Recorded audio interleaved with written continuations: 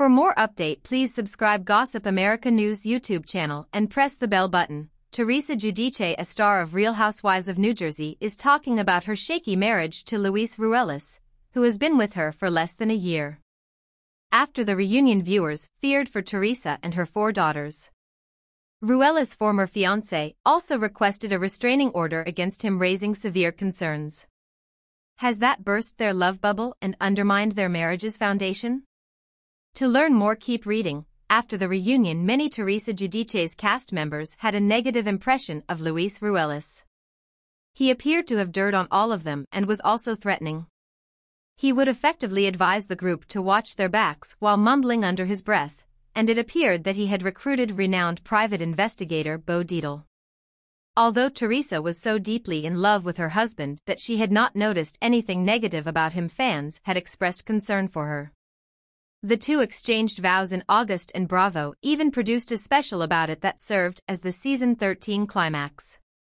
But is paradise trouble-free? According to Reality T, Teresa Giudice spoke out on her Namaste B Cheese podcast and decided to share her side.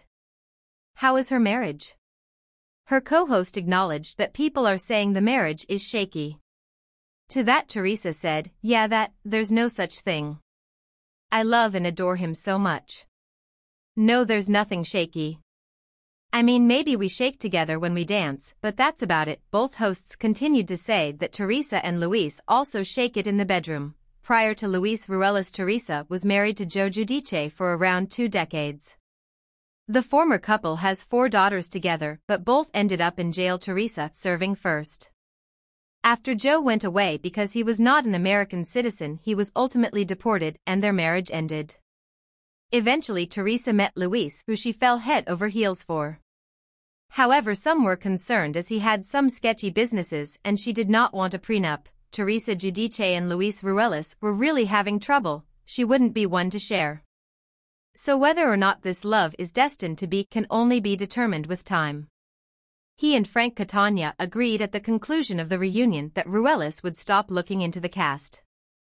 However, Luis would deny and then repeat that he was gathering information on everyone.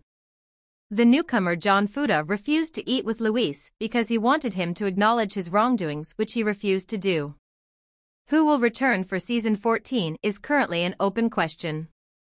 If there is more Teresa and Luis, this might make or ruin the relationship.